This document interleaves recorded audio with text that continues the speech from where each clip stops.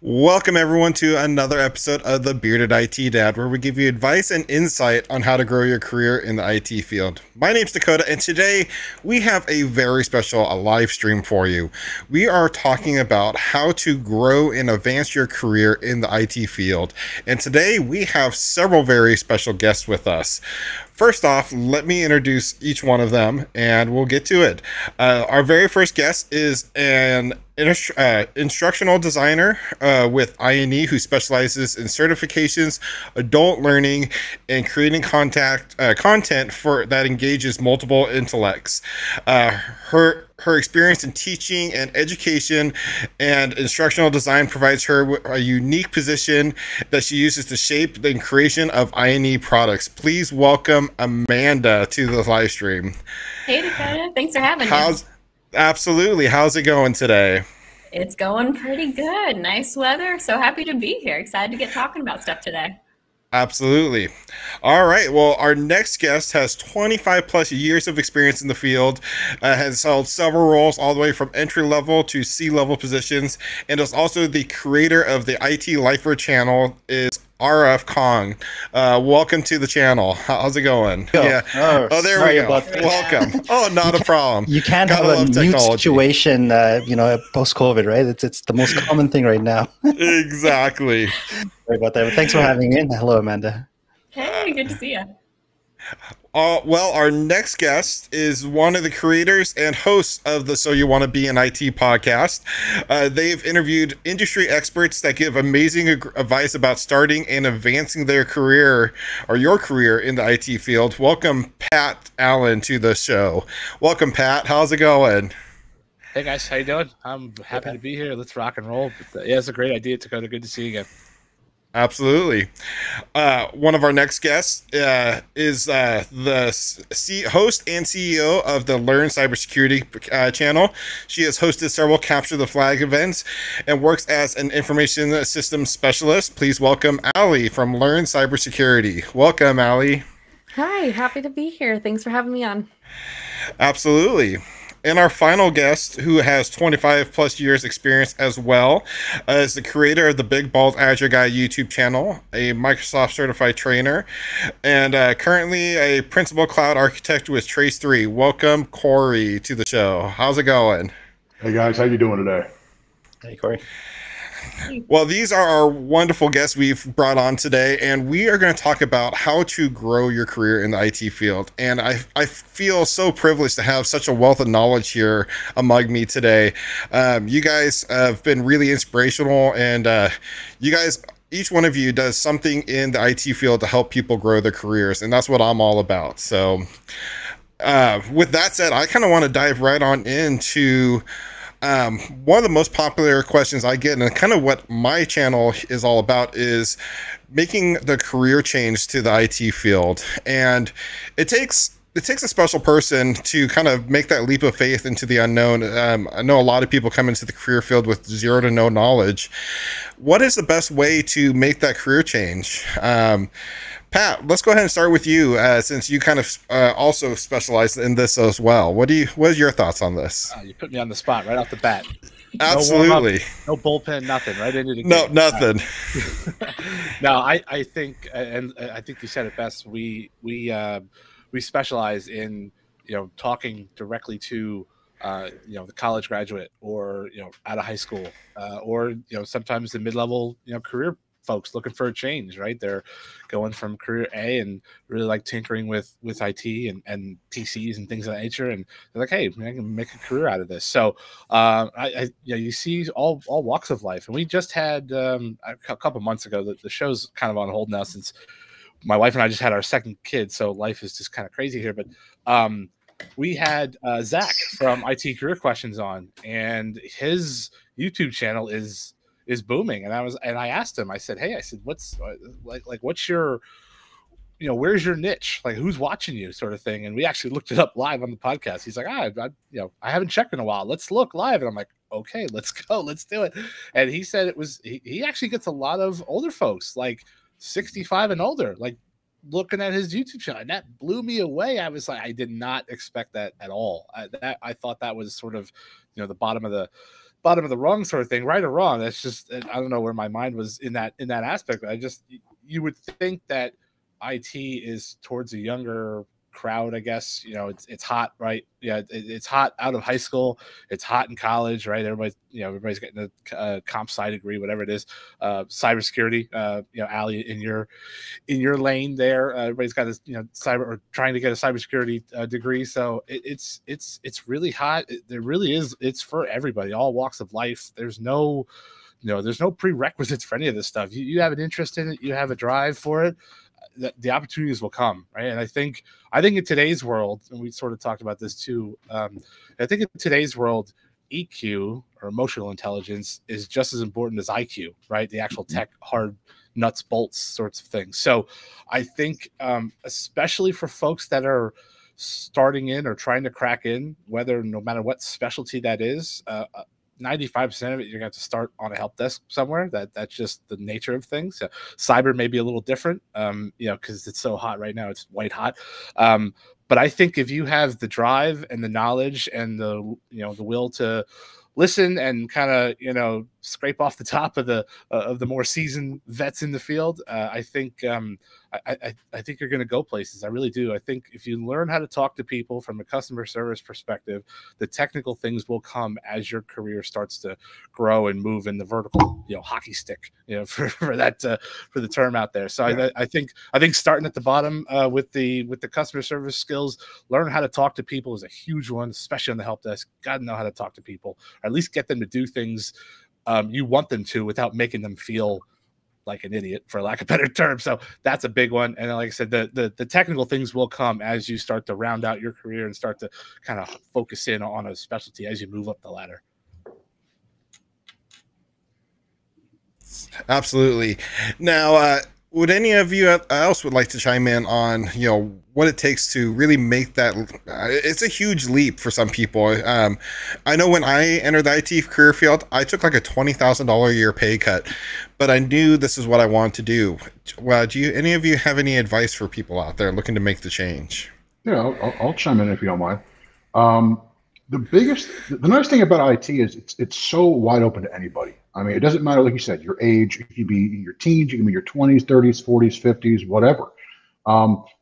What we've seen nowadays, and gone are the days when I was training, there were no CBT courses. There was no online. We're talking 2,400 baud modems. There was no online training. The accessibility is there for everybody to go on there and learn. Whether you're using something like INE, where Amanda's at, or I used to teach at A Cloud Guru and Linux Academy, and now Cloud Skills. Some of my stuff's over at INE actually right now. What I'm trying to do with what I'm doing with my channel is to show that anybody can jump into cloud. I've been an Azure career coach for a couple of years now. I've got friends who are former police officers and SWAT officers and truck drivers who are now DevOps engineers. And they were making, as a cop, I think $65,000 a year all in, including overtime. And now they're making 150 a year after about 8-9 months of really hard studying and a promotion. Plus, with IT, if you're willing to put the work in, the money will be there. You may have to take a pay cut to go into IT, start off in help desk, junior admin, things like that. But if you're willing to put in the effort, put in the time management that it takes to do things, most good managers will recognize talent, and you will advance rapidly through the ranks. It's just one of those things that what you get in, you typically get back as well. And that's what I'm trying to teach people. It's also not necessarily what you know technically, it's also who you know, which is why I encourage networking. Soft skills are a major component. How to interview, how to talk to people, how to talk to clients. I do role play with my students on playing. I'll be a pain in the butt customer sometimes, and I want to explain to them. I mean, I need all this and all this. I want them to explain to me what they can give me in the cloud, things like that. Now, I've done the whole on-prem system engineer, system architect role, and I graduated the cloud probably 7-8 years ago, and I've been doing this for a while. And I'm not just the big bald Azure guy. I'm now the big bald cloud guy because I've had to rapidly become cloud agnostic. I'm learning AWS and GCP now. So I'll have to kind of rebrand my channel here shortly. But what I'm trying to do when I interview people like Anthony James and Mike Pfeiffer, people like that, is show them that anyone can do this. All it takes is a serious commitment on your part. It involves time management, and it involves also an agreement with the people who are important in your life, whether it's your family, your wife, your husband, your kids, your nieces, nephews, aunts, uncles, whoever. I don't care. They need to realize that it's going to take some time on your part. There will be some sacrifices, but in the long run, it is worth it. I'd love to jump into Dakota if I may. So, for anyone out there who's watching who might be from a completely different field, welcome to my life over the past 2 years. Welcome to the space. Exactly echoing what everyone said. I think there's a couple key things that I did as I transitioned into the IT space that might be helpful for those who like steps. I'm a step person, I'm very linear. So, kind of what we talked about before, there's a lot of different avenues you can take when you're breaking into the IT world. So many more than you would even begin to imagine. So, do your research. Figure out what's out there. Take a look at different platforms, take a look at different companies, different job postings. There's so much variety out there. So see what interests you. Make a list of those transferable skills. What do you already have to offer? Everyone has a unique experience. So figuring out what that is and determining where those gaps are, that's your first big step.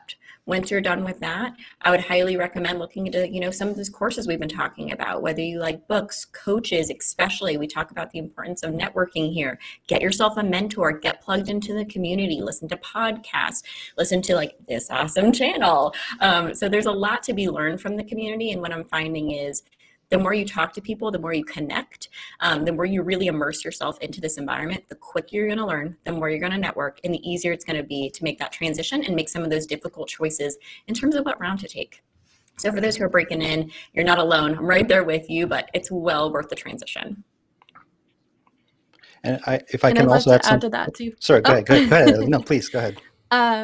One of the things that Amanda said, I just want to emphasize too about getting involved in the community and what that looks like. And I get a lot of questions about how do I get involved in the community and how do I make those connections with those people?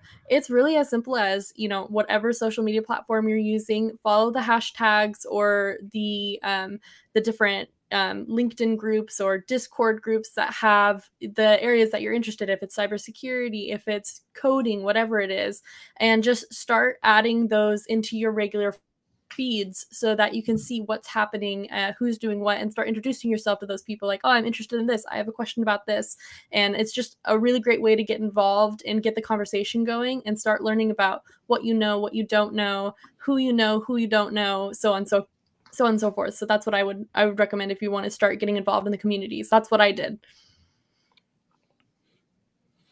Yeah, I wanted to say that when people think about joining IT, it's always that stereotypical idea that it's it's a guy with a server in a basement trying to tinker with things, right?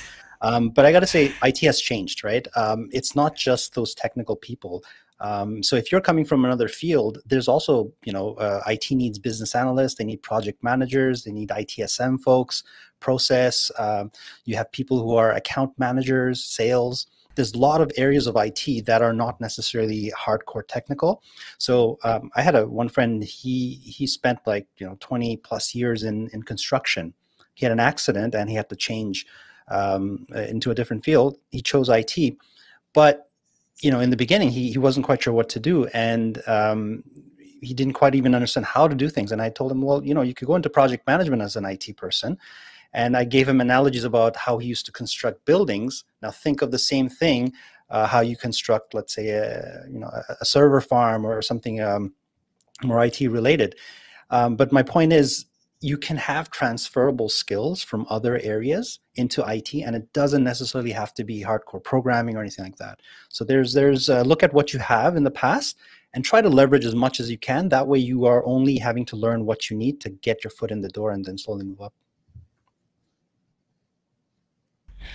Great advice. And my next question is, a lot of people understand they want to be in some sort of tech related job. They know they want to be in tech, but don't know what the different job paths quite are. I'd like to hear from you guys, the different opportunities for kind of that entry level job path into the IT field. Who wants to go first? I can jump in there. Okay, sorry. Mine will be a little bit of different perspective. So I appreciate RF, you mentioned that there is different ways to get into the tech industry that you might not think about. That is my journey. So I actually started as an instructional designer and had a very, very just extensive education background. So teachers oftentimes are groups of people who want to transition into tech, especially recently because of this COVID pandemic. And they look at it like, oh, I have these transferable skills. Absolutely. So if you don't want to get quite into the practitioner level, but you still want to be in that field and learn as you get that experience, HR is a great place to start. Recruiting, sales, instructional design, for example, client support and help desk we mentioned. So, it's not just that basic standard path per se that's unique to maybe cyber or networking or cloud, but it's a great way to get your foot in the door and to start learning the terminology, the jargon, the concepts. So you're taking all of this information in, you're learning from the best while you're contributing to that field in a different capacity. For me, I found that on this journey, it's been extraordinarily rewarding. It's allowed me to connect with things I love most, which is helping people learn, but also doing that in a very technical way and having a viable product to look at. So for those who might not want to go down a very traditional segmented path in one of those specific learning areas, there's a whole world out there of different ways to get involved from more of a business standpoint. So take a look into those as well. Yeah, I'll second that one. Bottom line is, take a look at the skills you have. I mean, if you're gone are the days of, I call it the guys like the Big Bang Theory, people you would not put in front of customers. You don't put a Sheldon in front of a customer. You need people who can speak to people. And that's kind of what, like, I like to move around when I'm talking. I like to do things like, my wife, she's the one responsible for that. I married a North Jersey Italian girl, so I always thank her for that one. Thank you, dear. But it's funny. I mean, I used to be the really shy guy in the back corner of the room, and now you can't shut me up. And when I hire people, I look for people who have passion, energy, even if they're brand new. What transferable skills do they have? Are they good on an interview? Are they good in front of a customer? Do they have good organizational skills? Can they write? Maybe you get brought in as a documentation expert, where you get to learn, get you really good at writing documentation, things like that. I've seen people come from legal backgrounds into IT. I've seen people come who are paralegals. I've even had a lawyer who's come into IT after being a lawyer for 10 plus years. Police officers are very analytical, things like that. They have guys, artificial intelligence specialists now. As Amanda said, it's look at what your skills are. Look, you don't have to follow a regimented path if you don't want to. It's a very wide open. If you like Linux, take a deep dive into Linux. Watch some YouTube channels. Go on to sites like INE who have learning pathways to learn step by step, start to finish. But once you hit a point where you find something you really like, do a deep dive on that. I mean, that's how I got into DevOps and cloud security. I'm like, this seems really cool. And I just went down that rabbit hole. And once you get there, you can't get out. Sometimes it's so fun. You got to be careful. I mean, you don't want to dive too deep if you don't want to be a specialist. But I mean, the job I'm at now, I mean, I specialize in networking, security, and DevOps. However, I'm a jack of all trades. I'm mid-level on almost everything else because after 25 years of experience, I've just accumulated that. But you don't need to go in there. I mean, and if you don't want to shoot for help desk to begin with, and you can find something higher, great, do it. I have people who walk in as junior DevOps engineers because they learned Python, they learned AWS, and they hopped on as a junior guy. It all is a matter of what are you going to put into it. And I tell everybody the same thing. If you're going to put a lot in, you're going to get a lot out. Yeah, I think there's also second that. Sorry, Arf, go ahead. Oh, no, I was saying, I think there's also an element of be careful and being focused, right? Because IT is such a vast field that one day you want to be a security expert, the next day you want to be designing software for Facebook, right? Which is fine. You can do that. You can do those career transitions. But when you're starting off, really figure out what you want to do and then be really laser focused in getting there. Once you have your foot in the door, you can then actually see where else you can grow. So don't be haphazard with your time and your effort and money. Figure out what you want to do and then find out the spots that will help you get there. Yep, agreed. Yeah, I'll second or third that, depending on how many people we've talked to who started this topic. No, I agree. And for example, early on in the podcast, we actually talked to Christopher Reese, who is a Pluralsight instructor. He was a his whole family was police for decades, and then he in his town, I think he's outside of Atlanta, if I'm not mistaken. But he was part of the forensic department, and then he basically said, "Okay, I'm going to make the jump into IT," and he's been in IT ever since. So there's a prime example of somebody that's sort of taken the leap and whatnot. And shameless plug for Chris because he's a great guy. His Security Plus cert on Pluralsight is phenomenal. So if anybody's got any drive towards security, Chris is a great place to start. He really does a nice job there. So, but yeah, I think that's. I think Corey, you hit it on the head as far as breaking in, and I also wanted to kind of mention, Ali, something that you said earlier about getting into the community, right? I've been a network guy since high school. That's all I've done. I've been in the network space, Cisco mainly, that sort of thing. But I've sort of taken a flyer on some of the cybersecurity stuff just because of the transitions and sort of where the field is going. But following people on LinkedIn, that's a big one. Like LinkedIn is huge for especially people that don't have any particular experience or just looking into it. Get on LinkedIn. I don't care what your profile looks like. Get on LinkedIn, follow those guys and gals, right? Neil Bridges being one of them, Josh Mason, Jerry Auger, all those guys. Actually, shout out to Neil Bridges. He's actually one that gave me confidence to start the podcast. He's like, just do it. People will come. So he is phenomenal in that space, and he does his all his live streams and stuff like that here too on YouTube. But follow those guys and gals that just have a wealth of knowledge, and I don't know about you guys and gals, but the amount of free content that is out there now to learn is so just insanity. I'm like, where was this stuff when I was starting? Because I just absolutely the hills that I had to climb to get like a Cisco iOS image on a freaking emulator was just insane. Oh, I know. Like, back in the days before Packet Tracer was free. I had a Jazz drive full of PDFs and stuff and images. Yeah, I mean, but Dean talked about it a couple episodes ago. It's like now nobody wants it because it's free. There's so much out there, right? So there's like this weird, well, it'll be there tomorrow, that sort of thing or whatever. But the amount of free content that is out there is almost no excuse to not at least start, at least put your foot in the pool and be like, okay, let's see what I can do here. And that's the double-edged sword that I was talking about, right? There's sometimes too much information, which is why you need to be a little bit more focused on what it is that you want to do. Yeah, and I'll second Pat what you said there too. I mean, I tell all my students that the most important things you can look at to get your career going, LinkedIn and GitHub. Mm-hmm. Those are your online portfolios. You look at some of the computer graphics people; they have either a portfolio they bring in person to an interview, or they have an online portfolio people can go to. LinkedIn and GitHub are your online portfolios that if you can send them to the interviewer ahead of time and they can see what you've done. I also recommend starting things up like a Medium blog where they can see that you've worked through trying to do tutorials on the Microsoft Docs or the AWS Docs, and you blogged about it. And you said, okay, I had trouble with this, I had trouble with that, but I worked through it. And that'll show how dedicated you are to the subject matter. I mean, plus, it's also a great way to get followers. And like I said, if you have a teacher or an instructor that you like, you see their courses over at Pluralsight, INE, whoever, connect with them on LinkedIn. Any good instructor worth their salt will connect with you because, number one, we always look for feedback. If somebody doesn't work for you, I want to know about it. Number two, when I first started out, I didn't think I wanted the kudos, the pat on the back saying, hey, great course. And then I had my first PowerShell course, and I got people saying, this guy's the PowerShell guru. You know how good that felt to me? That was really cool. And that's why I continued doing it. And I wanted to do more and do more courses and get more feedback from people. And I even want to hear like the one guy who 3 years ago told me that my voice sounds like a pit bull and Darth Vader had babies. And it was nauseating to listen to.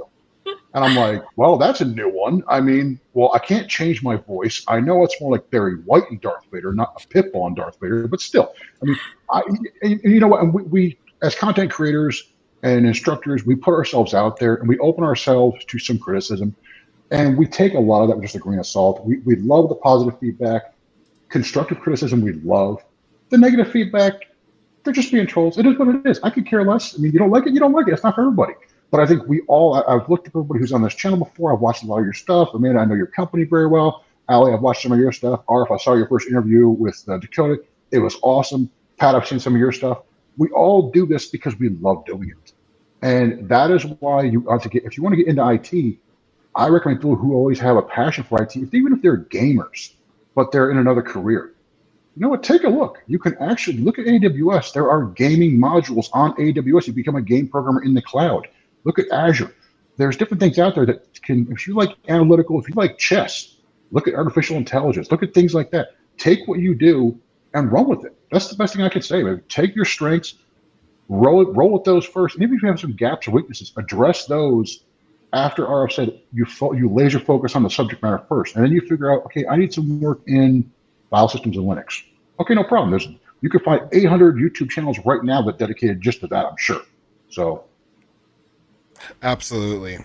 Now, one of the biggest misconceptions and one of the biggest things I hear all the time is I don't know anything. I don't have any experience in the field. I can't possibly get a job. I need to get certified first. And to me, I feel like that's the biggest myth, because I think anyone can get started in this field, but you just have to have the passion and the desire to jumpstart into the field. Allie, you've been the quiet one over there. I'm going to call on you. I'm going to pick on you now. What is your thoughts on this? You get so caught up in listening to everyone else say things, and you're just, just like I know, Amanda there's was so talking much about great a little earlier, knowledge. just taking notes. Yes. Yeah, I actually, so where I come from with being invested in computers and kind of my passion, where my passion for cybersecurity comes from, is I originally was going to school for criminal justice because that's where I thought that my passions lay. But then I realized that I really love computers. I've always really liked computers and video games. So cybersecurity was kind of the happy, the happy best of both worlds in that scenario. So I think, I myself have a lot of certifications and I also have a degree. So I feel like I have kind of a perspective on both. I will say, like Dakota's totally right in saying that you don't need any of that to get started into it, especially with entry level intern or freelance positions. You can often find those without having any experience because they're looking for people who are willing to kind of be invested in the projects, who are going to have a passion for it. And there's so many different ways that you can get involved in that. And I think a lot of the times people get this this imposter syndrome that they have, like, oh, well, I don't know anything, and I don't think I can handle this. And I mean, with the amount of YouTube and the amount of just free information out there, as everyone has said, you can pick up and learn any skill at any point in time. Like there's no expiration on when these skill points and stuff can be gained over time. So what I think of it as is, yes, I'm not, I don't know how to do this yet, but if I start this or if I go for this position, then I'll learn a lot of these things along the way. It's not like you're going to be starting off in like a level 8 position or a senior position. You're probably going to start off as a junior or an intern or something along those lines. So just taking those opportunities when they're there, and just not being afraid of not knowing things, because I mean, not knowing things is the best part about learning, because then you can learn it and then you learn that you don't know anything and that you need to keep learning all the things to keep up with that. So that's where I come from. This whole thing about degree versus certification, right? It's always seems to be binary. Which one do you want? Ideally, you want both. But I think there's more to it. It's not just degree or certification. You can have, you have to have also knowledge, experience, things like connections, network, etc. Those also make a difference. So you can say that you don't need a degree or I'll forego those certifications, but you better have some of the other things, right? You have to have a combination for your particular situation. So kind of figure out where that lies and what you're going for, but it's not just binary. Oh, I agree. I mean, if you're going to go into cybersecurity, for example, or cloud, for example, and you just say, I'm going to go get a cloud job as an architect, but you haven't hooked up with anybody, you have no network of any kind, you've done no training, maybe you go to get a degree in IT management, things like that. But me personally, I don't have a degree. I mean, I've got some of the college classes done. I mean, I've done most of my certifications and just practical experience over the past 25 years. But I also have a huge following. Like when I became a free agent for work about 7-8 weeks ago, I put the word out there I was looking, and 3 days later I had a job because I connect with tens of thousands of people on a weekly basis. And that's the best thing I can recommend. It's start connecting to people all the time. Get in with those YouTube creators, get in with those content creators, get in with those LinkedIn posts. I mean, start responding, get on a GitHub site, do contributions, things like that, that you don't need to be a world famous name to get a job. You just have to have some experience. I mean, just show that you're dedicated to your career. And I don't mean dedicated to your career to the point where you ignore everything else. No, family is just as important. PTO is important, things like that. But you are investing in your career is what you're doing here. And people want to see that you're trying to do that. Absolutely. And to expand on Absolutely. that, just to Go ahead. No, go ahead. I was trying to wait till the end. Cody knows is my bread and butter. So for those who are tuning in, I am very much involved in the certification process and the development of INE branded certifications. And that's something we've done recently. And prior to coming to this arena, I had very extensive university experience working in university settings and being a student. So I'm so excited about this topic because I think we're at a really pivotal point right now, especially with the IT industry when we're talking about certifications. Before I would say, oh, degree, way to go. Absolutely, because that's what I was used to. But as I'm immersing myself more and more in this community and I'm hearing the conversations that are happening and I'm hearing how much we're thinking about psychology of the student and how they're taking the test and how to, increase this test anxiety and how hands we're being in our approach and how do we make sure we're engaging multiple types of learners within this, certification setting and the logistics and the stats behind everything. There's a lot of thought going into these certifications, more than I even thought. And I think we're at a pivotal moment where we're seeing the merge because IT is getting so big, right? And we talked about all these different avenues and way to break in. This is the product of that. When you have multiple different strengths from different fields coming together in one space, you get a way more diverse, a way more inclusive, a way more holistic product. And I think that we're seeing that with the certifications around the board. So while you might have this misconception maybe that, oh yeah, four-year degree, that's the way I need to be, I would highly suggest that you do a little research and you see what's out there, because let me tell you, the standard for certifications are changing. And depending on what type of learner you are, if you need a more autonomous, pace style, if you want to be able to take your time, speed up, slow down, depending on your own work schedule or home schedule, this could be a really great solution for you in a fraction of time. So it just depends on your needs. But I do want to say both are great options. And that makes me really excited to say, really happy to say. Yeah, I would agree with that. And Corey, you and I seem to be cut from the same cloth. I don't have any actual degree either. I idiot me. My father, who I got the IT bug from, actually worked at a local community college here, and I had a free ride to that community college, and I was just like, I just did 12 years of regular school. I'll do something else. It was one of those things. So, I agree, man. I went too young. And crazy. When I went too young, I was like, I was 16 when I went off. I was too young for this. I started off pre-med. Didn't want to do it. My father did IT for the Navy. I didn't want to do what he did, so I stayed away from IT. And then I was an optician after that. And then I'm like, okay. And then I met my wife. And we got married. I'm like, okay, well, I need to find some way to make some good money. And I've always done IT since I was 4 years old. I'm 44 now.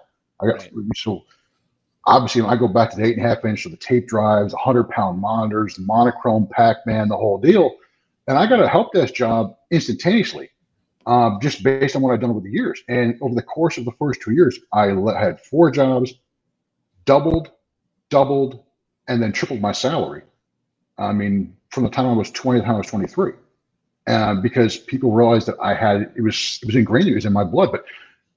But you're right. It's a different story. I mean, if you want to look at degrees, I'm all for degrees. What you also have to look at is a brick and mortar degree for you, is an online degree for you. A lot of times online degrees are better for IT because they are more current. Sometimes brick and mortar schools have degree programs for information systems that are so outdated. Then you look at some place like Western Governors University that has a really sharp cybersecurity information system, developers track that's not outdated at all. It's up to track, and a lot of times the certifications are part of that program as well. So, like I said, there's no right or wrong way. I think Arv said it best. You have to have degree or certs or network or just hard work, but do the hard work, whichever one you're going to choose. I think at the end of the day, like with IT, regardless of how you learn, the important thing is you have to be willing to learn. That's one. Yes. And I think this is a profession where you also have to have the ability or learn the ability to learn on your own. Be humble. Because if you're like, if you step away for 6 months, go on a hiatus or something, you're going to fall behind in a lot of areas. So it's not like a profession where you got your degree. All right, I'm set. Give me my job, 30 years, retirement, gold watch. It doesn't work like that. You have to keep learning and be willing to learn. Yeah, that's a big one for me. For me personally, I'm a visual learner, so platforms like INE, Pluralsight, CBC Nuggets, Udemy, wherever you want to, get your, your bread buttered, if you will. I'm a visual guy, so yeah, and like Arf said, look, if you don't like school or studying or trying to get to that next rung of the ladder, IT is not for you. It's just not. Mhm. That's the blunt truth, because it moves so fast that by the time you're done with something, there's already the industry's already moved on to something else. Yeah. So, in your example, you take 6 months off. Ooh, that's a hard hill to climb when you come back. Like, oh man, the whole the sky was blue and now it's green. Like, what happened here? Oh, It yeah. was one of those things. So like, it's just so insane how fast this thing moves Yeah. that you have to be on Yeah. top of it. There is no standing still. I tell people all the time, there is no standing still. It's either you're moving ahead or you're falling behind. There is no standing still. So if you don't like school or don't like constantly learning to keep up with whatever specialty or whatever generalization you want to be in, you're going to be left behind, and then you become a get off my lawn old man. Nobody wants Another that. skill you have to learn is you have to learn how to learn. Yeah, A lot of us, yeah. a It's lot a of lot us, of discipline how that many, people don't have. how many of us were very good in high school or even college and just breezed through it? I had garbage study skills. When I first started taking certification tests back with my NT 3.51 days, yikes. But I had to learn how to study. So I actually teach my guys now to take a course on Coursera called Learning How to Learn, and Pomodoro techniques, and do no more than half an hour. Take a 10-minute break. Don't kill yourself in 6-hour study sessions, because you're not going to retain everything.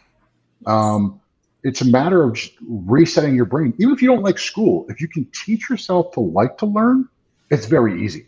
I just told you, and that's why if you'd known me 20 years ago, Corey does time management, please. Never happened. Thank you to my lovely OCD wife. I learned OCD techniques. No, I'm kidding here. But it's one of those things that I learned how to properly manage my day. I block off my schedule during the day, that if I happen to see an hour and a half free during the day that I don't have meetings, guess what? I'm throwing an hour and a half of study time in there. So I don't have to do it at night. Sometimes I can only study at night during the week. Sometimes my company gives me hours during the week where I can study. Great. It's learning where I can do and how I can do those things. It's also important that you find which area of IT interests you, because if something interests you, it's not hard to learn. It's not effort. Yeah. It's actually effortless, right? Yep. You will learn it on your own much quicker. But if something you don't like, it's 10 times harder to learn that. Yeah. And if you're doing Absolutely. paid content on top of that, it's really important to make sure that you cast a wide net. Take a look at different platforms, because we talk about the importance of how to learn, and that is the most crucial thing. Learning becomes fun. If you're going to spend this much time and energy into it, make sure it's something you love, like we talked about, and feel that. But on top of that, make sure you're choosing to learn from someone or some company that meets your learning style needs, because they're out there. There's strictly visual stuff, there's audio stuff, there's quizzes, there's hands-on lab environments, but everyone learns differently, and that's okay. Just make sure you do your research before, if you are going to pay for a specific access to like course material, for like at IME, for example. Make sure that you're learning in a way that makes sense and that's matching with the product that you're purchasing. Yeah, and like I tell everyone, almost every single learning platform out there has some sort of free trial where you can try it before you buy it, before you commit to spending money, and take advantage of those.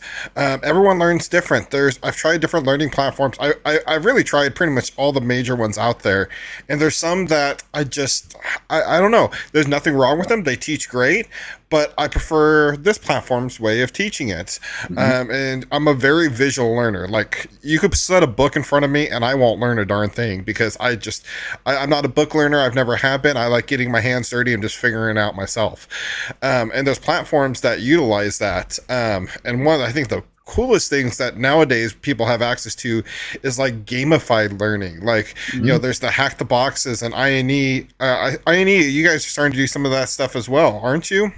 Or maybe I'm talking early, but anywho, try Hack Me and all that kind of stuff. Yeah, there's these platforms where, you're learning skills, but you're playing a game, in all honesty, and I think that's so cool. And that kind of actually, I want to transition into my next question, and this is more for Ali and Amanda, since you two are the more cyber savvy in the field. For someone who is is on the help desk and wants to advance off the help desk and go into like a cybersecurity role, what is your recommendations on how to jump off the help desk and make that leap into an actual position? I think a lot of what pulled me into cybersecurity was so again, as we talked about, cybersecurity is a huge field. So we say cybersecurity, but it's kind of becoming like a buzzword. It kind of depends on what area you want to go into. But if you're going from help desk and you want to go in maybe a security center, or you want to do red team or blue team, it kind of just depends on where you want to go. But I think the biggest thing is start learning your lingo, start understanding how things work. I think networking and knowing how to like read packets and stuff like that. If you're into forensics, it's important to start knowing how do logs work, and being able to look at, you have logs available to you on any computer you go onto, start learning how to read those, and knowing kind of the area you want to go into, or knowing what it is that the people in the position that you want to do, start developing those skills. So if you want to get into hacking and become an ethical hacker, or bug bounties and stuff like that, what tools are they utilizing, and how can you start getting your hands on those tools? And what is in your current position? What are you doing in your current position that has a security aspect to it? Or how can you start asking for work that has to do with that? I know it depends on the position you're in, but with the position I'm in, I'm able to start saying like, oh, I'm interested in this. I want to have conversations with these people at my work about what they're doing and see if I can just sit in on what they're doing. Okay, is that something I can maybe become a backup on, or stuff that helps you start making these stepping stones, making these connections, and giving you the opportunity to kind of dip your toes in the water in different places. And then from there, you just be consistent with it. As we mentioned earlier, being able to kind of tunnel vision on those things and really laser focus in what you want to know, or know the stuff that you need to know for that, so that if the opportunity does arise, you're the first person that they go to, or you can step into that with at least somewhat confidence of, I can wiggle my way into here. So that's where I would generally start. Up so well. So I'm not a cyber practitioner, but I get to work with amazing individuals who are just the absolute awesome SMEs in terms of our cybersecurity. Jack Reedy, Josh Mason, Alexi, Jason, like all phenomenal people. And what I've learned from them beyond some of those steps is we talked about this before, but who matters. So if you don't have a mentor currently within the cybersecurity field, I would highly recommend starting to put your feelers out. Take a look at who you really connect with. When you're listening to their content online on YouTube, LinkedIn, Twitch, Twitter, wherever you are, take a look at who you really connect with. It doesn't ever hurt to ask and say, hey, I'd love to learn from you. What can you offer me? I'd love, 10 minutes of your time. See what they think. Because the more you learn about their experiences, it might help you before you start investing down a specific portion of cybersecurity, whether red team, blue team, so on and so forth. It might help you to get some of those answers prior to making those decisions. I would also say get your hands dirty. We talked about right now how cyber is a very, very hot area to be in, and it is. And I see that a lot on LinkedIn right now with people, trying to break in there, trying to get those entry-level jobs. So what I have to say to that is, based off talking to some of these amazing SMEs, is get in there, get your hands dirty, start talking, start using some of these platforms, some of these online labs, get access to those. And beyond that, stay informed. This environment changes so frequently. And a lot of what I'm seeing right now on a certification end is this really interesting crossover between different subject matter areas in IT. So I see a lot of crossover right now between network and cloud. I see a lot of cloud and cybersecurity. And so some of these areas that we used to think were so siloed, direction that everything's moving is there's starting to be some give and take and some just intersection. And so keeping that in mind and staying just really on top of the trends and direction of your community is going to be another really big differentiator for you. Whenever you go into those interviews or you go to speak on something, you already kind of can speak to the trend, the community, and even possibly talk about some solutions or talk about some products that align themselves with where this transition is going, so you can make those recommendations. So stay ahead of the curve, definitely network, get your hands dirty on top of what Ali just said, and I think you're going to set yourself up for success there. Actually, in my career, I actually went from the help desk to security, although this was like almost 20 plus years ago. But for all the folks who are on the help desk and they say that they have a hard time getting out, you have to show that you're willing to do those things. Number one, ask, right? Ask the cybersecurity manager in your company that, can I do more stuff?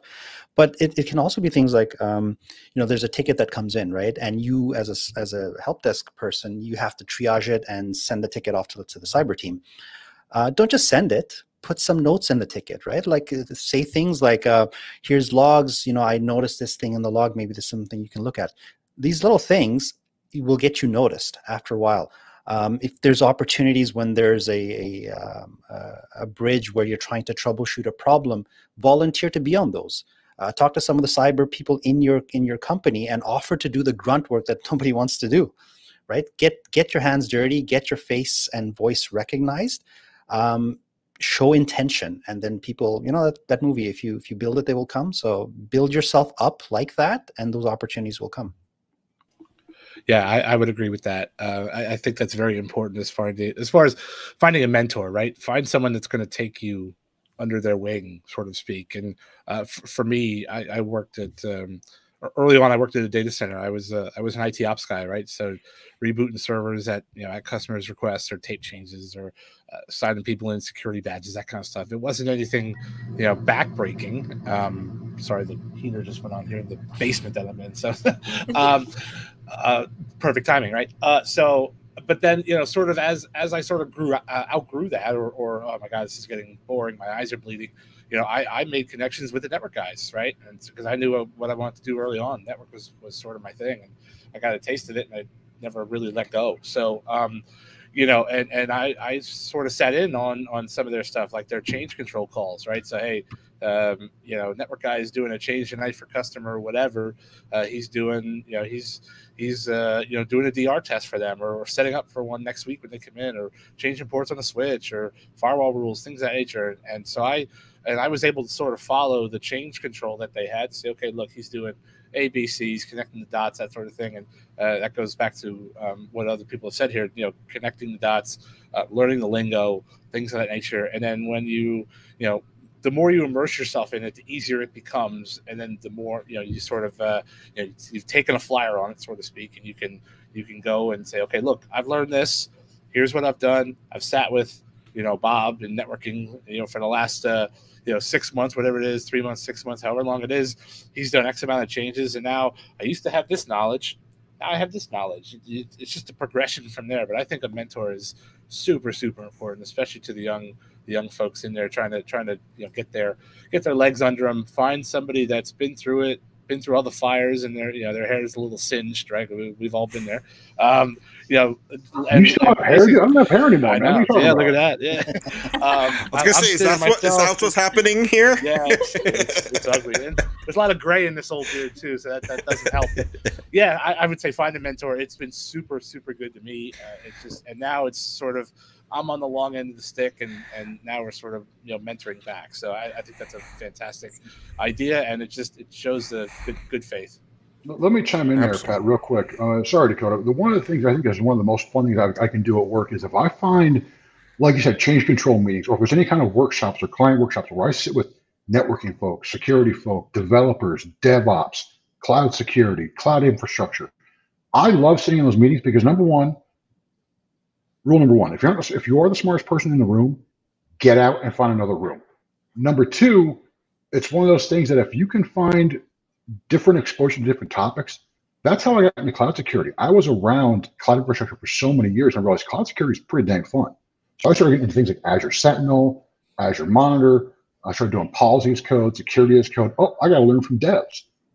It's one of those things that the more you're exposed to different facets, different aspects of cloud or cybersecurity or whatever, you'll learn different things from different people, and you start acclimating and bringing that stuff into your own portfolio, so to say. So I mean, it's being around with cloud people is only going to be good for you in the future. Spotlight on Allie. Sorry about that, Ali. But absolutely, I think that's my biggest advice, and I can't speak for anyone else. But get yourself a mentor. Reach out to there's tons of YouTubers out there now. reach out to me. I have no problem answering any questions. And I think you'll find that most people in this field are more than happy to help, take someone under their wing and help give you advice. It's a really friendly community. Yes, there are a few people out there that don't, but for the most part, just reach out and ask questions, and that's the biggest thing. And then the other thing, like Pat said, be a fly on the wall. If you are interested in networking, go ask the networking guys if there's something you can do to help, or if you can, just sit back and watch the next maintenance window, or same with the security team. And you will quickly become, you'll build more skills, and then when the next position comes available, they're going to be like, well, hey, so and so has been with us through all these maintenance windows. Why don't we consider talking to them? I think that's the biggest way to help level up your skills while you're on the help desk. Would you all agree? Yeah, I was just going to say also, I don't know if they still have it, but LinkedIn a few years ago, they had a mentorship program where if you wanted to be a mentor, you would activate that feature, and then people would sort of be able to contact you, and you can help mentor other people. I don't know if they still have it, but that's another way to do it if you're in a part of the world where maybe you don't have access to mentors. If that feature exists, look into it. Yeah, and that's what I mean. Absolutely. I'll volunteer as well. I mean, I have a class that goes bi-weekly. I have 12 students every other week that meet. They meet for advice on going in the cloud, whether they're fresh or whether they're looking to pivot from on-prem to cloud-based, whatever. I'll open that to anybody. Anybody has questions, please contact me through LinkedIn, through YouTube, whatever. I didn't have this when I was growing up in IT. I want to make sure that nobody else has to struggle like the rest of us struggle, like the rest of like Pat and I and Dakota and Arif and Ali, and we all struggle in our own ways. And if we can help you guys out, we're just kind of, what do you want to say? What was it? Pushing it forward or moving it forward, paying it forward. I know it's a cliche thing. It's a cliche, but it's true, because it only opens up more doors for you. It opens more doors for us.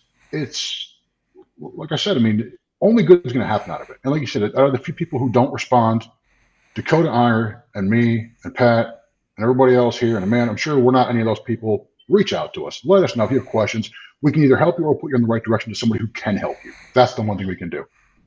Absolutely. Yeah, I'm trying to help everybody I can, because I want to work less. Right? There's a new group coming in here. I'm trying to pawn off work. I'm looking to retire eventually. Yeah. Well, Corey, while I got you on the spotlight, I want to talk about moving from the help desk to a cloud position. I know you and I talked about this on our interview that hasn't come out quite yet. I've got a backlog of editing, but what advice do you have for people who are interested in cloud technologies? How to start? Where to start? Number one, your class, of course, right? Well, I mean, my class is great, but you don't have to go there. Pick a platform. If you're a Microsoft guy at heart, look at Azure. If you're a Linux guy, look at AWS, look at GCP, and just go look up foundational skills. Take a look for your Azure, your AZ900. Take a look for AWS, your Cloud Practitioner. GCP has one that's equivalent as well. These are non-technical exams that can help you get started out. You have to do a little bit of memorization, and I mean a little bit. The test is only 40 questions long for Azure. It took me 9.5 minutes when I first took it. It's very easy to get into. And I recommend people, even if you're in sales, like my company, they recommend everybody, even in sales and pre-sales, take these beginner level certs so you can have a starting point of discussion. But then just go and ask questions. Find us on LinkedIn, find us on YouTube, join the Q&As, join the open live sessions that we all do. I encourage everyone to reach out and ask.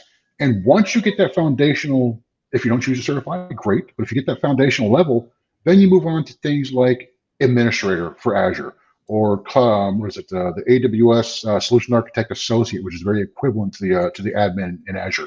Those are your help desk / admin type level things. Then you've got your architects after that.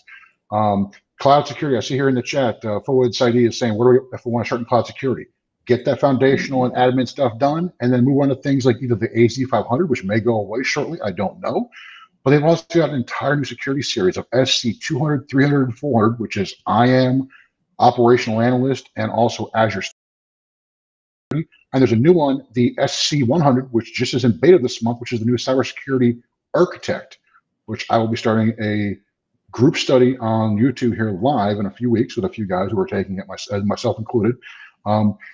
But the biggest thing is just get exposed to it at your job, at work. If they don't have it at your job, look for volunteer opportunities. There's people out there who actually run volunteer organizations to help people out.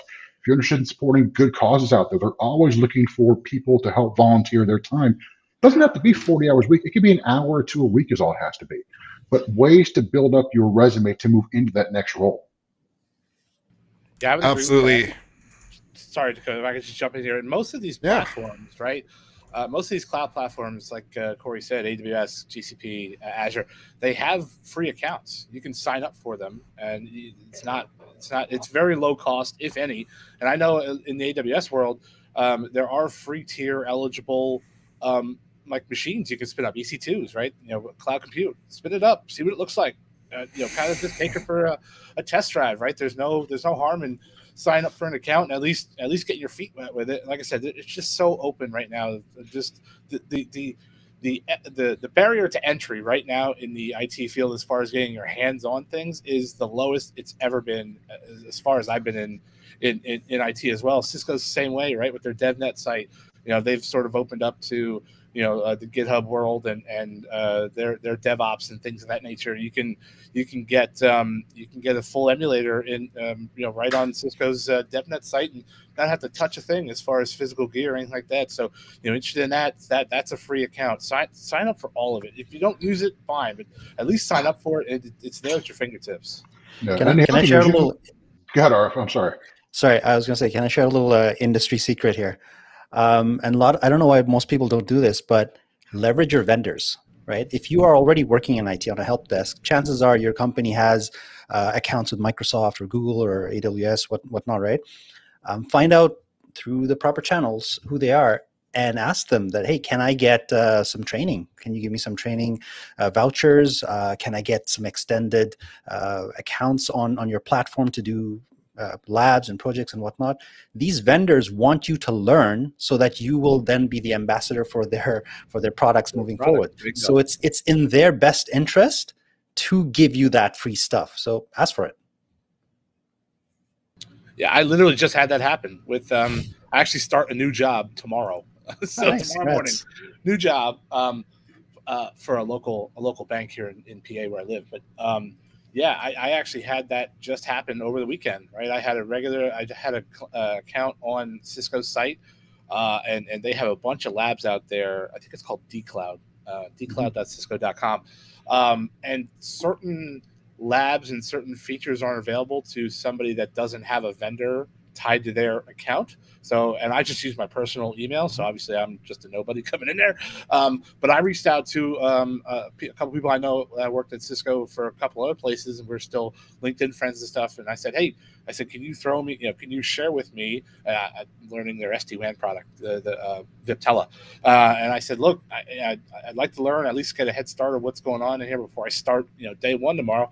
And he shared SD-WAN labs with me. So all I had to do was ask. That was literally it. It was not a cent out of my pocket. All I had to do was ask and say, hey, look, man, we've worked together for a while, blah, blah, blah, blah, blah.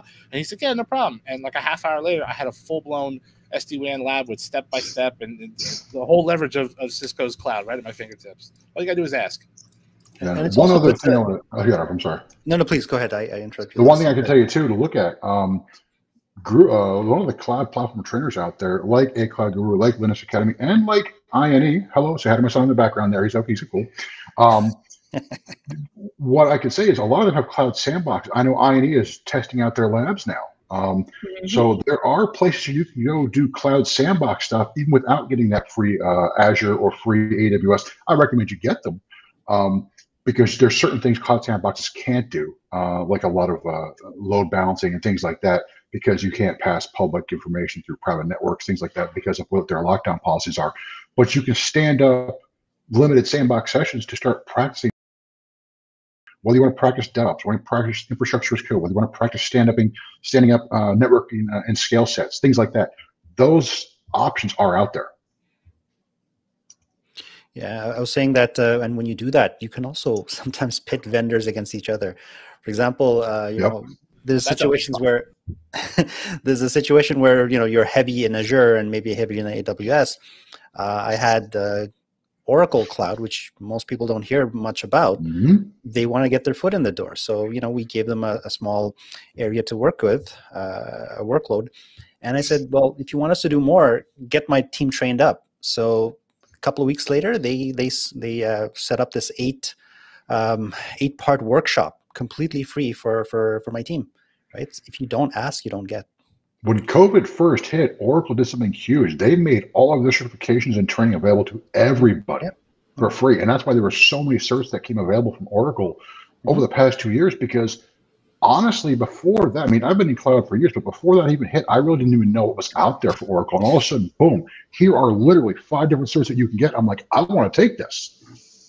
Why not? And building on that just a smidgen, I can tell you it depends on the company, obviously, but there is room for like beta testing. When we're talking about certifications in particular, we beta because we want to make sure we're producing something that's representative of the skill set that we're embodying and of what our actual clients want to know. So a lot of times too, you can also partake in beta programs. If you become a more frequent beta or part of the beta teams, for example, that can also lead to additional opportunities and additional resources. So some of those learning paths that we talked about are access to different platforms, things like that. So maybe some super secret sandboxes that you don't know about. All of that can come just by being not even just an advocate, but one of those individuals who's just highly engaged with a specific platform or specific product. So longevity and lifelong learning, we mentioned that again, and it keeps on coming up as this theme here. The more you invest in your education by taking advantage, saying, hey, do you have this opportunity, communicating, the more likely you are to be one of the first people that those companies are going to reach back out to and say, hey, we're doing this new thing. We'll give you this access for a year as a thank you for helping us in this, to test this, to give us your feedback. But look for those opportunities too. So the more you do those, the more likely you are to establish a relationship and get some really awesome stuff as a benefit of that, as a result of that. Sorry, I was muted there. Absolutely. This has been such great advice. The next thing I kind of want to move on to is how to market yourself in the job marketplace. A lot of people, you know, they figured out how to get the training they need and stuff like that. But what is what are some tips you guys have to market yourself to potential employers, whether it's LinkedIn, resume, interview tips? What is some advice you guys have? So I have magic 3 words on this, which is show your work. Wherever you're at, whatever you're doing, whether it's a blog, a website, if it's Twitter, social media of some sort, show your work, show people what you're working on, because not only is that going to emphasize what you're learning and help you really solidify that knowledge, but you're also sharing it with other people, which is what you're looking for when you're looking at how to troubleshoot these things. These people are looking up the same things. So show your work. And it's really scary when you first start doing it and you don't know if anyone's looking at it, but not only are you working on your communication skills when you're doing that, but you're also developing your own portfolio that then you can turn around and have these people look at as a part of your resume or as a part of your experience. Like, I participated in these GitHub repositories, or I participated in these events, and I solved these problems, and here's how I did it. And that not only shows your communication style, it shows that you're very passionate about what you do, and it's really cool to have a portfolio of the things that you've worked on. I think Ali just summed it up best. Show your work. Like I was going to say, I said it before, GitHub, LinkedIn, Medium blog, whatever. Show your work is what it comes down to. I mean, Dakota, you and I did the LinkedIn profile review a few weeks ago. We had a lot of fun doing that. But the bottom line is, I don't care what your profile looks like, as long as it shows what you've done, that's what matters. I mean, it'll give us an idea of what you've been exposed to, what you're doing, and what you want to do. I mean, I want to hear everybody else has to say as well. I mean, my big thing is GitHub and LinkedIn and Medium blog, but I always said it best. Show your work. That's what you can do. Yeah, on that topic of show your work, another way you also show your work is if you're already in a company, you can look at, like, best what's missing in the company, right? Whether it's documentation or a new process or something, or a piece of technology, whatever it is, best what's lacking. On your spare time, do a little demo or a pilot, or build something on the side, and then go to your manager or the manager that would be affected by it and say, hey, look, I built this thing and I think it's going to save us a lot of time to rebuild servers in the future. Or I did this, it's a tool that will diagnose things that normally takes us a long time. this is also part of show your work, but you're showing it internally. And again, when you do that, trust me, as a manager, I love people who go out of their comfort zone and then they do stuff. Even if it doesn't work, the fact that they went ahead and they showed that initiative, that's golden to any manager. Yeah, those little solution accelerators can go a long way.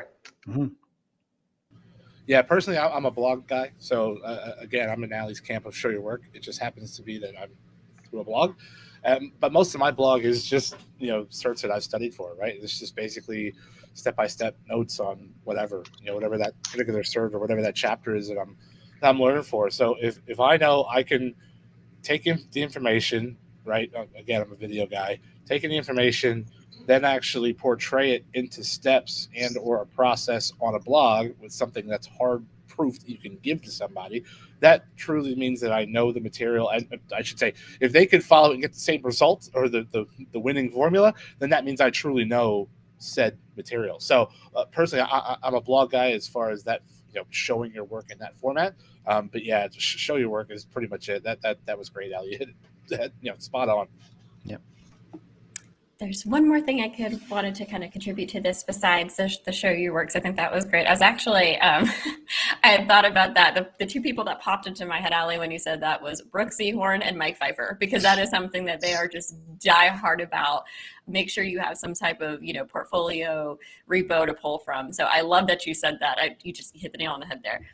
The other one that I would say I usually tell anyone transitioning to the field, so for those specific transitioners into cybersecurity or networking or data science or cloud, level up. That's something I try and live by. Level up in every capacity. Level up in terms of showing your work.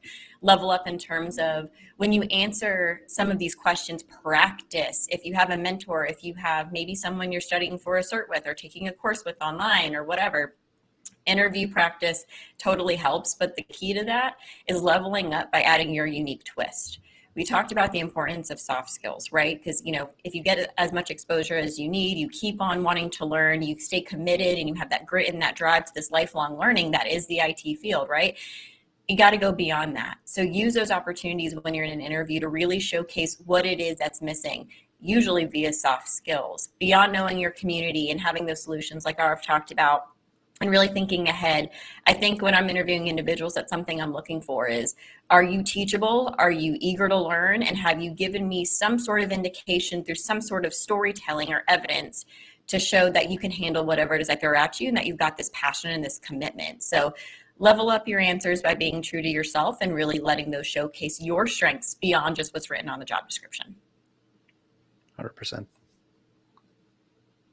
Absolutely. And I think that is really great advice. And, we were just talking about marketing yourself, and let's go to the next step. Okay. Once you've actually got that interview, what is some advice you guys have for kind of getting over the fears of that first initial interview and, other advice you have to really shine during your interviews?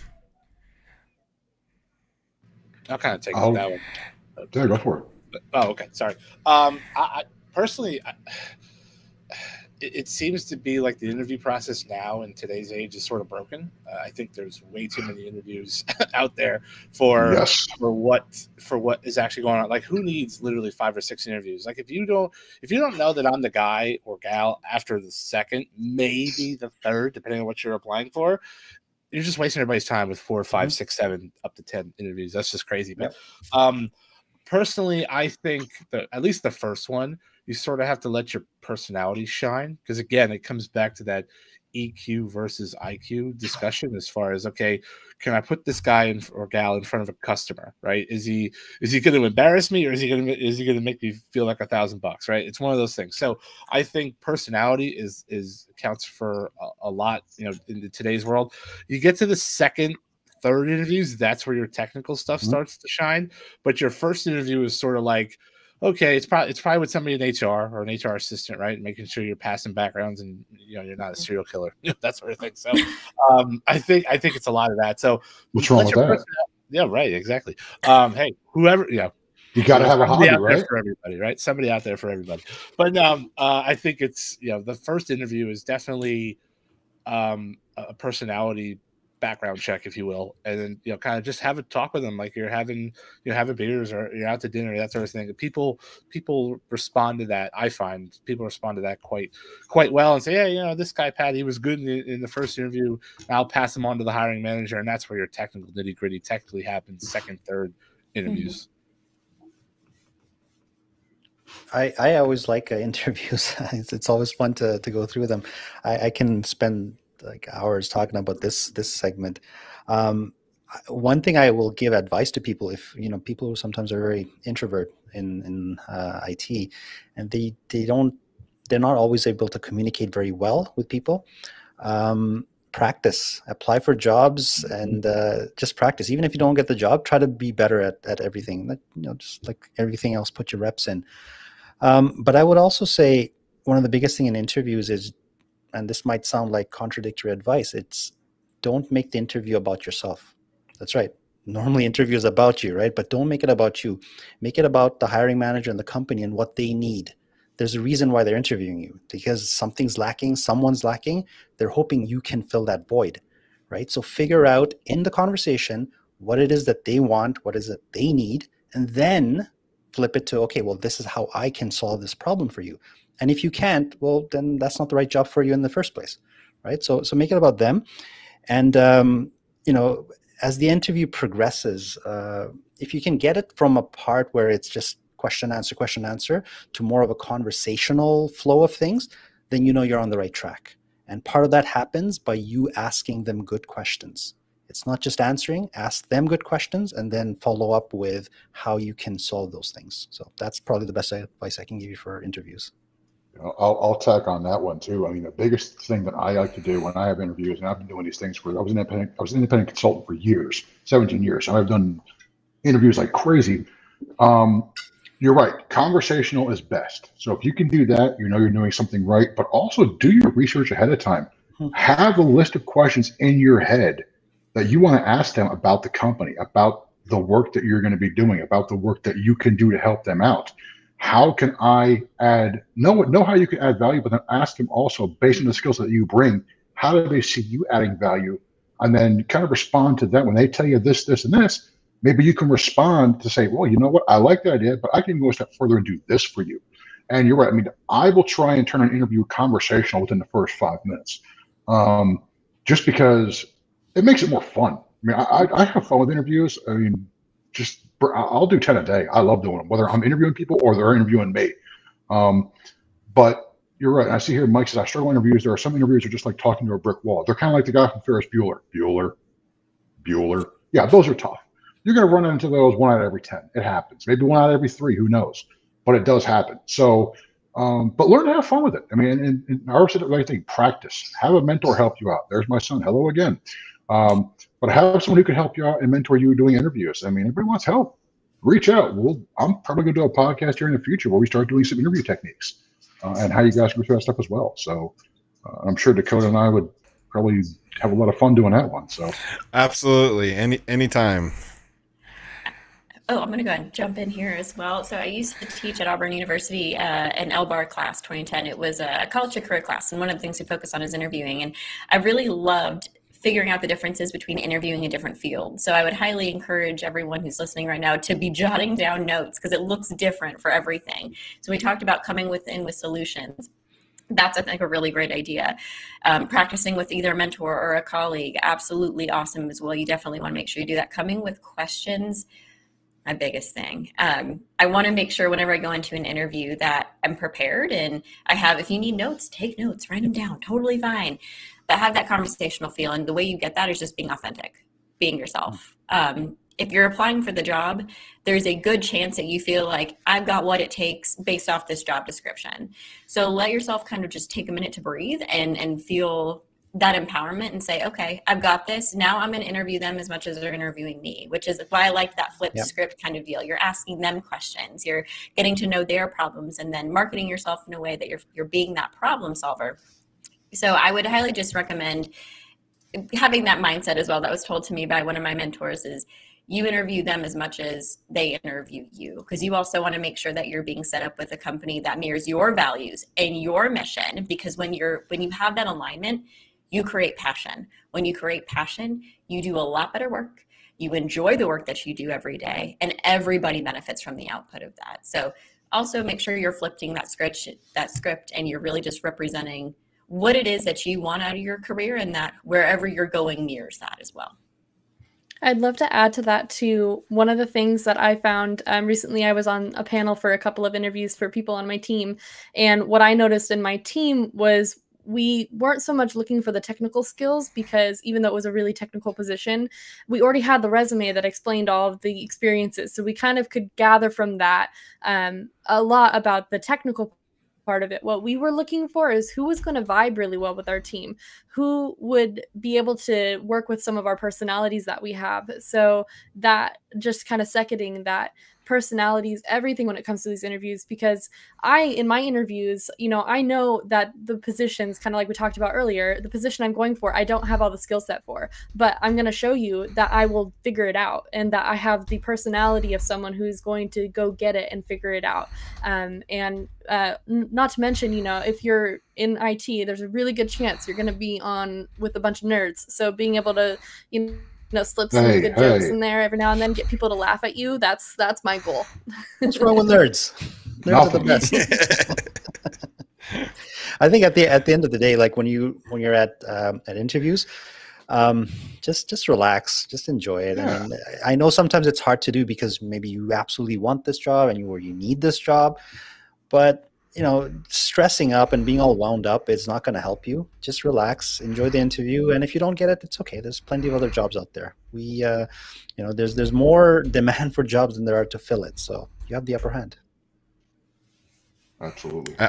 Absolutely. Well, that's all the questions I had. I think it's time to give away a 1-year free membership to INE. What do you guys think? Woohoo! Yes.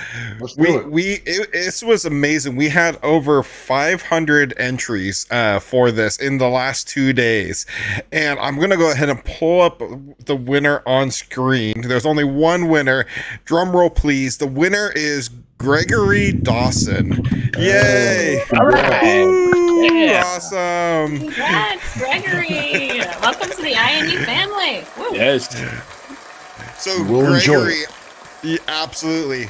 Gregory, I'm going to give your information off to the folks at INE. Give them a couple weeks, and they will be reaching out, I'm sure, and giving you information on that new membership.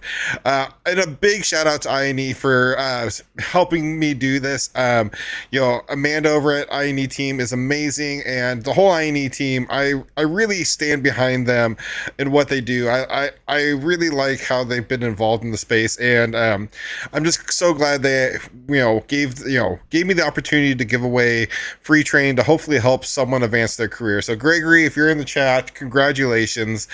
And I also kind of want to take the moment to open up to the chat and see if anyone in the chat has any questions. And hopefully you guys don't have any time constraints. You can stick around and answer a few questions.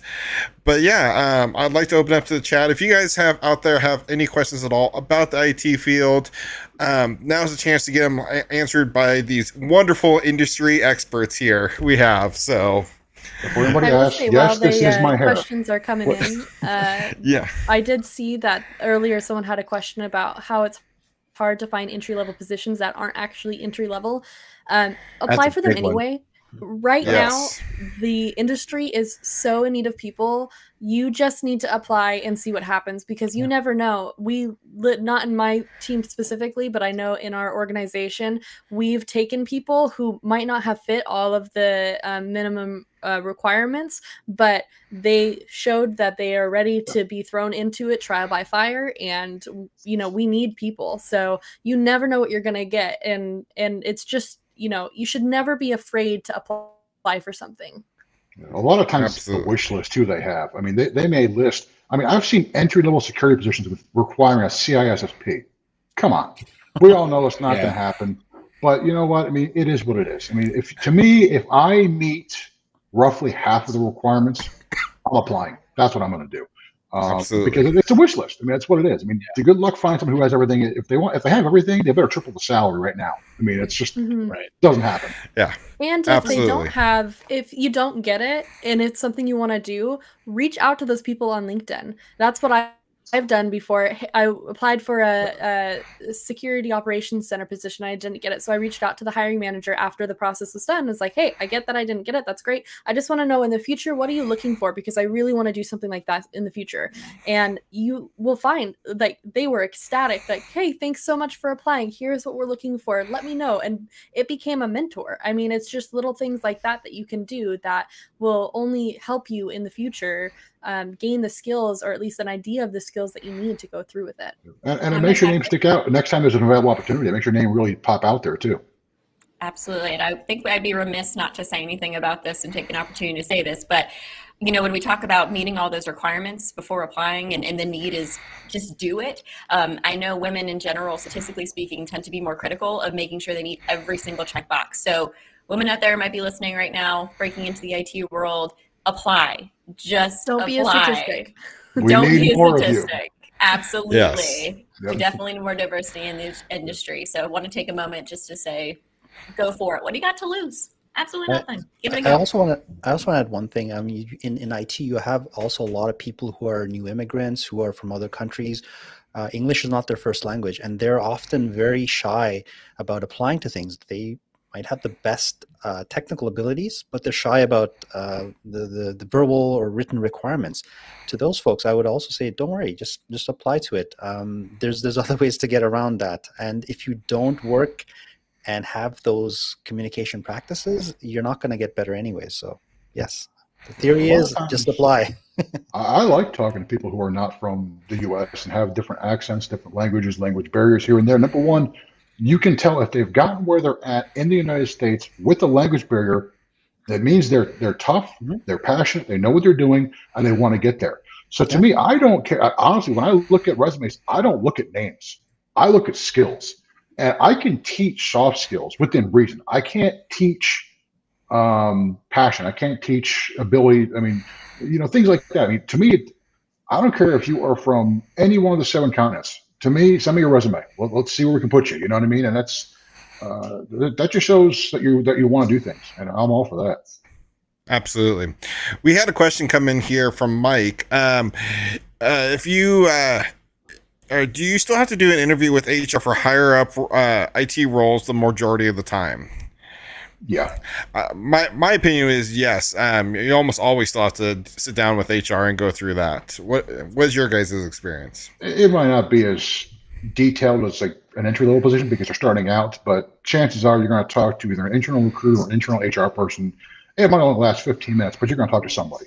Right. Absolutely. It's at least a screen at that point. Yeah. Well, we need those too. We need those filters. I that's what I kind of think of them as, is we're trying to see exactly kind of what you said earlier, Pat, of you're going to meet with somebody in that first round that's kind of just like a buffer to make sure you got those minimum skills there, those minimum soft skills or technical skills, and then you're on your way to speaking with people who'd be on your team, people you'd be working with on a adjacent team, the individuals that going to be your supervisor or boss. But yeah, definitely. Absolutely. Next question here from D Win. If you have a self-taught cert, will this get you into IT? I'm assuming this person probably has taught themselves and then gone out and taken the test and got certified. And I'm just going to chime in, and I think that makes no difference. I actually think it's better if you teach yourself because you've learned on how to learn, learn these skills in the IT field. But what's everyone else's take on this? That is literally how I got into tech. So yes, you can absolutely get you into IT. I was working in a courthouse beforehand doing clerical work. I was a judicial service specialist, which is just a really, really fancy way of saying clerk. So I was doing mindless paperwork, and I just didn't want to do it anymore. And I wanted to get into security. So I went out and I taught myself security from the ground up, doing the going through with the CompTIA Sec Plus. And that's what got me my first job in IT. I didn't go straight into security, but it showed that I have enough knowledge and drive to get to where I'm at. So yes, absolutely. I think certs are a great way to start, or education is a great way to start. I mean, the bottom line, the bottom, common denominator there is that you're learning, right? Mm-hmm. And like we talked about earlier on, certs are not the end all be all, right? I mean, it's very important. You should get it, but it matters even more if you're doing things like consulting, where on a company's tender there are specific requirements about certification. For those, you need their certs. But if it's just a nice to have thing, yeah, absolutely, you can self learn or get taught by someone else. It doesn't matter as long as you know how to do it. Focus on the skills. Yeah, exactly. I will say some of Absolutely. the value that I've seen, even if you don't choose to get the certification, I'm finding, depending on where you go and what product you choose, there's a lot of time and energy spent to the build up of taking that cert. So I think some of the value lies in the pre-cert experience, if you will, depending again on where you go.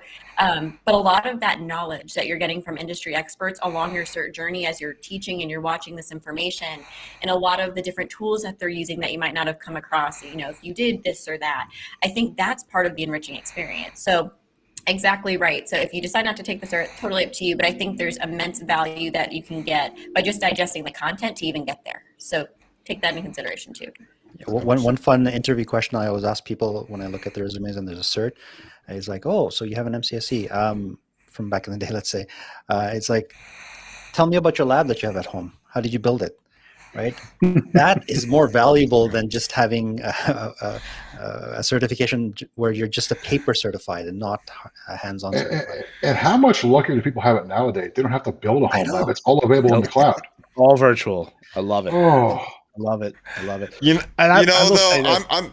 Oh, go ahead. No, I was just going to say this. I think to mimic what other people have said here, I think certs at an entry level, I think is good. I think it depends on the place that you work, right? I think various industries find certs at a different level of value, right? So, for example, again, Cisco guy, newly Palo Alto guy, and future AWS guy.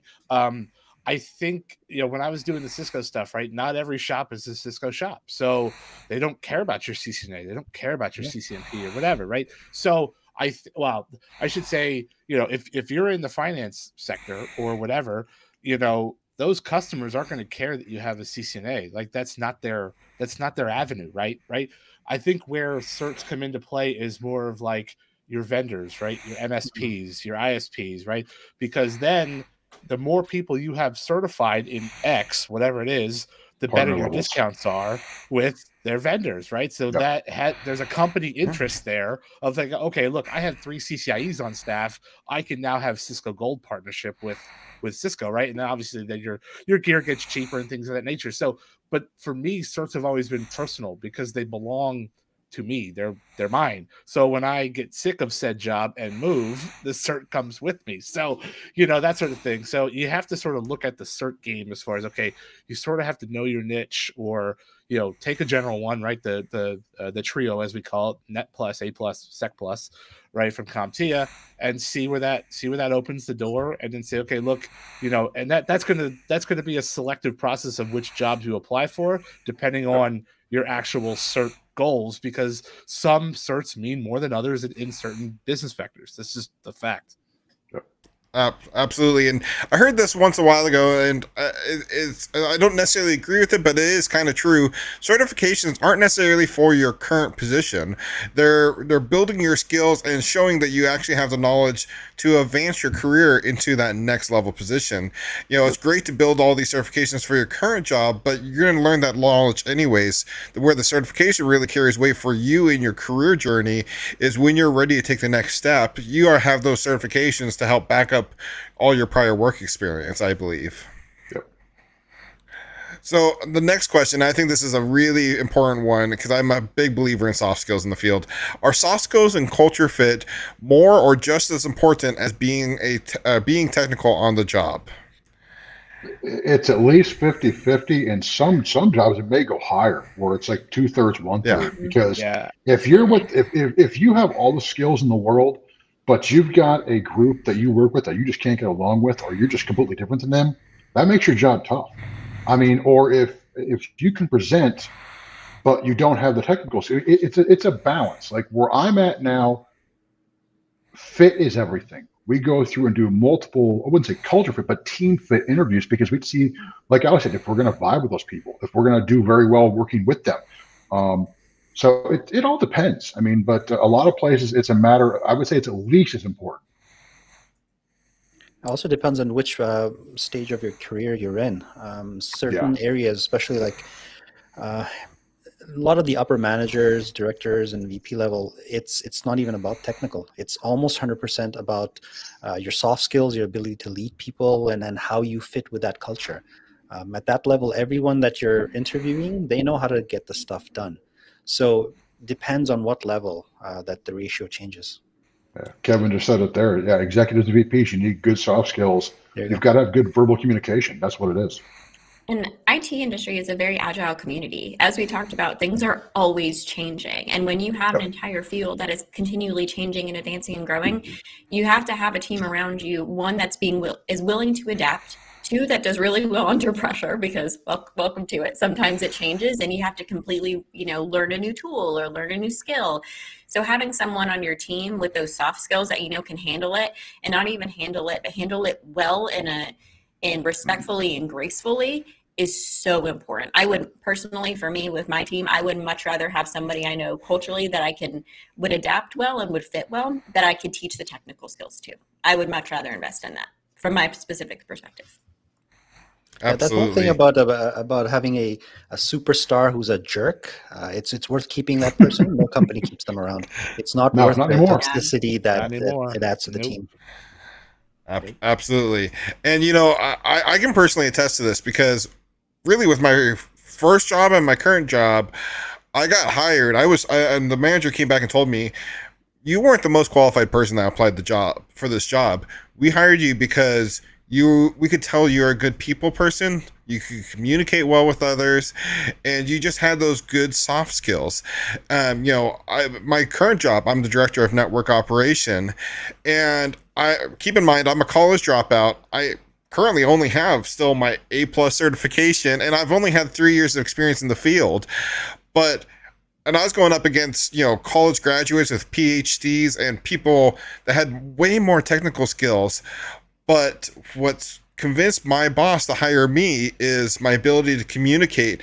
He asked me to describe a problem and how I troubleshoot it, and the ability I could present during during my interview. He was just impressed that I would be a good fit in my small organization and I get along. And here I am over a year later, still here to say it. So It's soft everything else skills you are brought in spades. huge. It really is. Yeah, absolutely. So I agree. Well, we don't currently have any more questions, so I think it's a great time to wrap up this wonderful information-packed live stream. I can't thank all of you enough for joining today.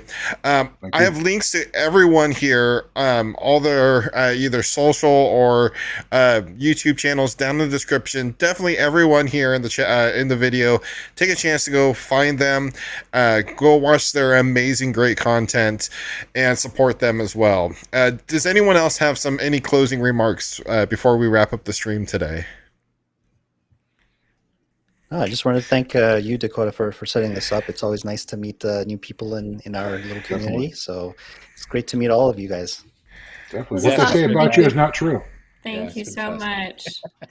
Absolutely. I love bringing other people's opinions and advice into the field. I'm definitely not a know-it-all. And that's one thing. I'll never be a know-it-all at anything. So I like to surround myself with other people who have great knowledge and experience, and because everyone has a different story to share. And as you guys have shown today, IT is really possible for anyone who has the motivation and the passion to be in IT. It is really an achievable position to work in. So again, thank you guys for tuning in, and I hope to have at least any of you are always welcome on the channel. So anytime you guys feel like it, feel free to come on back. Appreciate that. Thank you. Absolutely. Well, thank you everyone for tuning in again today. If you haven't already, make sure you give the video a thumbs up if you got value from it, and make sure and subscribe. And until next time, take it easy. Thank you.